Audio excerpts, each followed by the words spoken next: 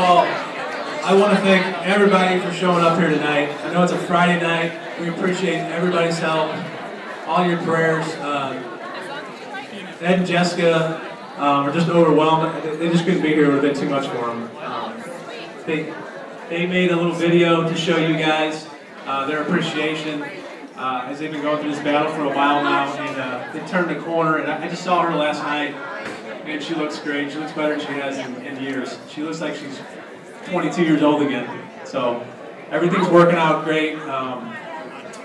If you want to get more details about their story, just ask somebody else. But we got a little short video from them, and we're going to play it right now.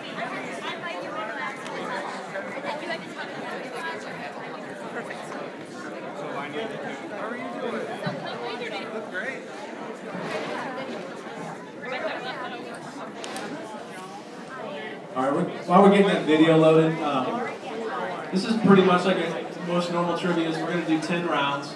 You got answer sheets at your table.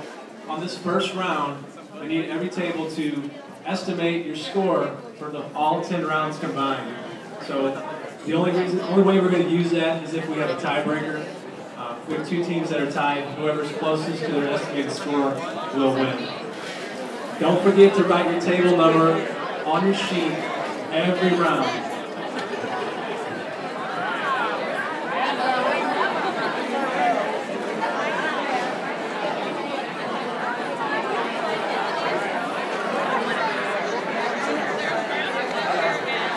Okay, the audio on this thing is going to be less than ideal, so I'm going to need you guys to quiet down just a little bit.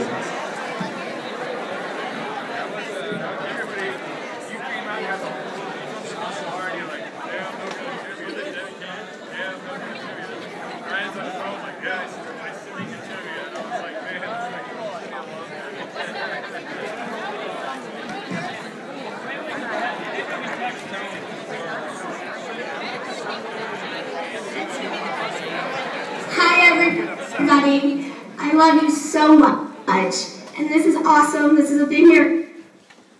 Each one of you are part of that, and I've been believing Jesus 3 years ago as the beginning for big things, and this is one of them. And each one of you are a part of it. You're doing God's work. Thank you so much. Thank you so much. For the donations, the prayers, you getting together and partying for us. Oh my gosh, it's love, and God is love, and love is God, and you're doing it. And we bless you in Jesus' name. We hope you receive all your prayers answered, your healing, your strength, and joy.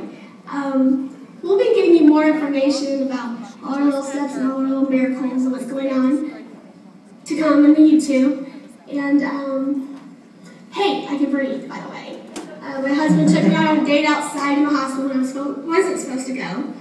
And, wow, he said, take off your mask when we went outside to this park. I was like, okay, and I took off my mask. Oh. And she can breathe. We love you guys. Thank you.